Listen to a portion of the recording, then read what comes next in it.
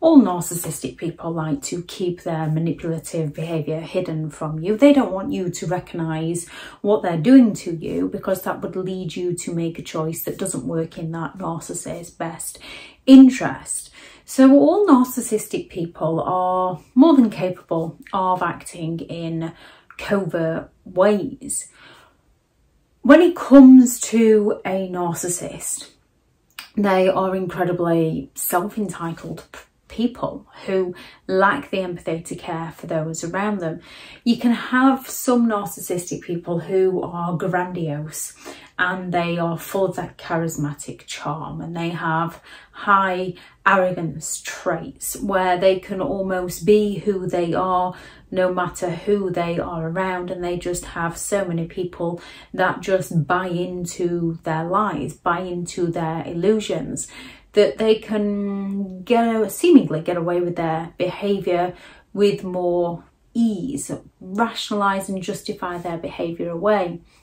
They can still do this in covert ways. So 5 covert ways a narcissist will distract you from the truth of what they're doing to you.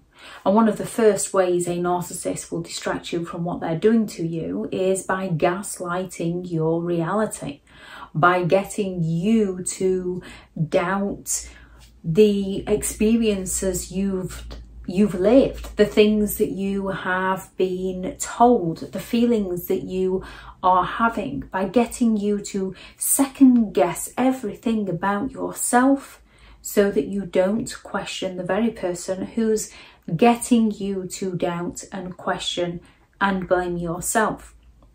They can do this by simply justifying their behaviour, rationalising their behaviour. We all know within ourselves how easy it is to take our moods out on our loved ones. We all know in ourselves how easy it is to have a bad day and not feel like doing anything. Narcissistic people use this to their advantage. They use this as leverage to continuously hurt those that they claim to care about. They rationalise and justify their behaviour away, so you almost feel sorry for them. You feel bad for them. You try to help them, which actually enables them.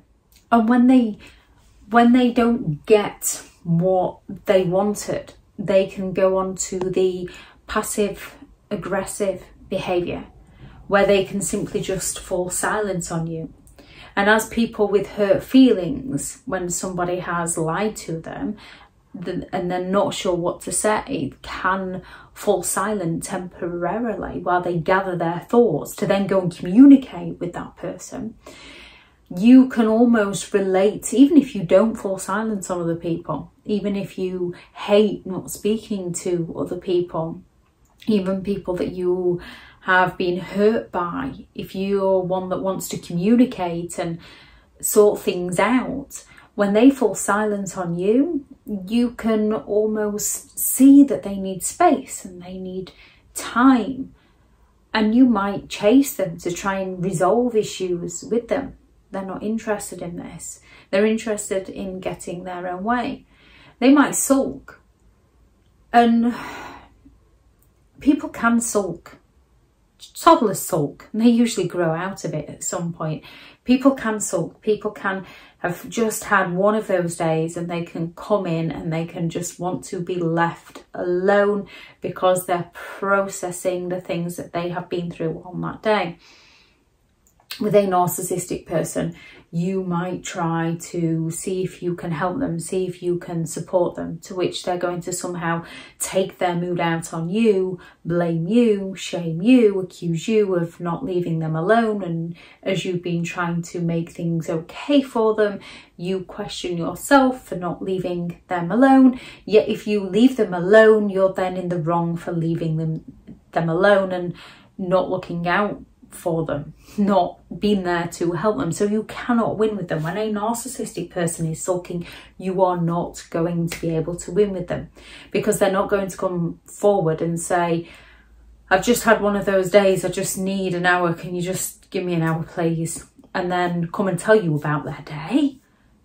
they fail to communicate with you. So you're forever second guessing how you need to act and respond to them. And it's a pattern of behaviour. When you almost live in fear of what mood they're going to wake up in, what mood they're going to come home in, walking on eggshells around them, trying not to upset them, trying not to set them off. It's who they are. It's a pattern of behaviour. It's not a one-off. It's not somebody who's having a moment and is willing to communicate with you. It's somebody who is purely interested in themselves. And one way they try to make things up to you is by promising you things in the future, promising they'll communicate next time, promising they'll not sulk next time, promising they'll not fall silent next time. Or that intermittent reinforcement where all of a sudden when they're okay, they're then going to take you out and spoil you and treat you to make you feel grateful for them, grateful towards them, so that you support them in their negative moods towards you. And as we can all promise somebody something and then life gets in the way and we might have to back down on a promise, where most people would be like, oh, I'm sorry, this has cropped up, apologising because they recognise that they're letting somebody down, and informing them, I'm sorry, this has cropped up, can we rearrange, and then following through with that rearrangement. With a narcissistic person, they're going to promise you something and then they're going to rationalise why they didn't deliver on that promise. They're going to claim that, well, if you hadn't have done this, or they're going to provoke you into a mood. They're going to fall silent on you. They're going to sulk at you. They're going to bring you down. They're going to create that atmosphere so that when you're not at your best, they're going to turn around and say, well, who wants to go out with you? Who wants to take you? So that you feel like the one that's causing the issues within the relationship.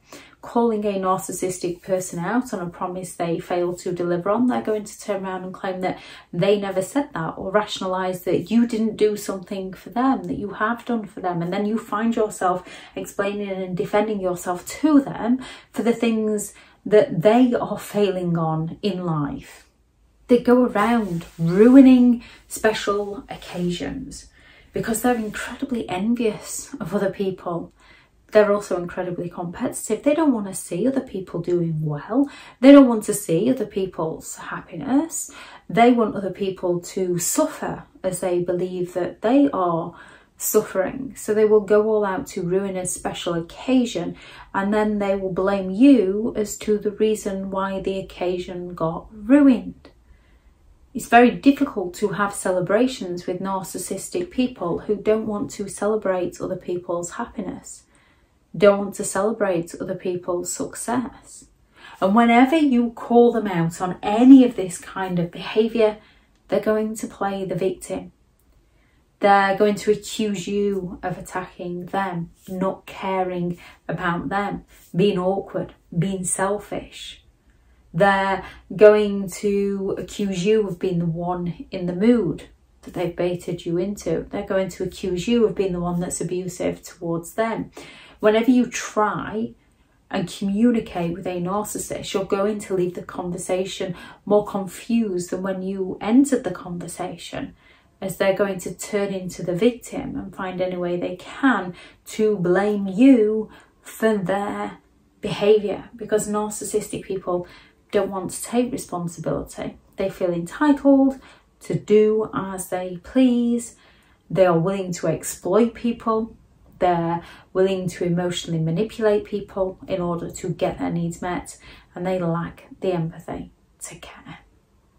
If anyone has any thoughts on this video, please do add those into the comments. Thank you very much to all the returning subscribers and your continued support with the channel. It's greatly appreciated. If you are new to the channel, I'm Elizabeth Shaw. This channel is all about narcissistic behaviour to give you more understanding of the people you might be dealing with within your life, how to handle yourself around those people if you cannot go no contact, and different methods to find what works for you to help you understand and overcome narcissistic and emotional abuse. If you do find the information helpful on the channel, please do subscribe.